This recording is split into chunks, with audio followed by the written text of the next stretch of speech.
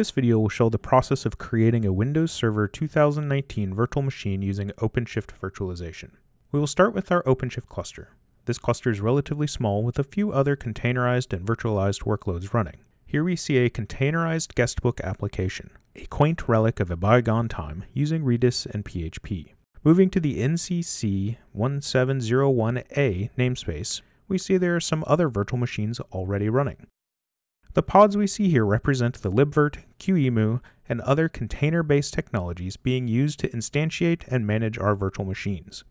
Moving to the virtual machines view, we get a more concise perspective of the virtual machines. If we were to look at the options for these by clicking the three dots on the right side, currently highlighted, we would see operations like start, stop, and delete for the virtual machines, standard management capabilities. Because OpenShift virtualization is Kubernetes-based, we have the option of defining the virtual machines using YAML. However, to illustrate the process, we will use the wizard for our Windows Server virtual machine. The first question asked by the wizard is the source of the virtual machine. The options here are to create a VM with no disk for PXE booting, use a URL to import a disk to a new volume, use a container image for the disk, or attach a new or existing PVC to the VM. For this demonstration, I'm going to select disk. We will do this to use a pre-existing PVC, which has been pre-staged with the Windows operating system in order to save time. You can see a significantly accelerated version of importing the 40 GB disk on the screen now. I'll pause briefly to highlight that this disk is being imported from a KVM-ready Windows image, which was created for OpenStack.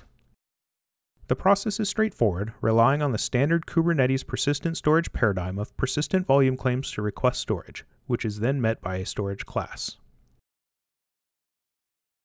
With the source defined, we tell OpenShift virtualization which operating system we're using. I'm choosing to use a predefined virtual machine size of medium, which represents 2 vCPUs and 8 GB of RAM. This is a server workload, so we want to be sure to set the profile correctly. And last, for this screen, we will set the host name. The next screen of the wizard will ask us what network we want to connect to. Here we will select the administrator-defined external network for VLAN 14, which uses Multus to create the resources on each of the OpenShift nodes and connect the pods to an external network. The final step is to attach the pre-allocated disk. As with any other Kubernetes pod needing persistence, the disk is defined as a PVC with a storage class associated for dynamic provisioning. For Linux-based operating systems, we have the option of providing cloud init configuration here. We won't use this with our Windows virtual machine, however. With the virtual machine defined and created, we're ready to turn it on. The details for a powered-off virtual machine are not terribly interesting, so we'll use the menu to power on the VM.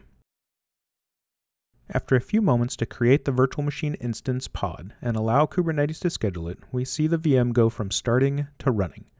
At this point, we can use the built-in viewer to see the virtual machine console and wait for it to boot. After Windows has successfully booted, we can hand off to the security team for them to take ownership and deploy the application.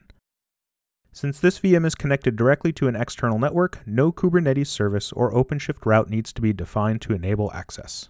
I hope this introduction to creating virtual machines with OpenShift virtualization has provided a provocative peek into what's to come. Thank you for attending.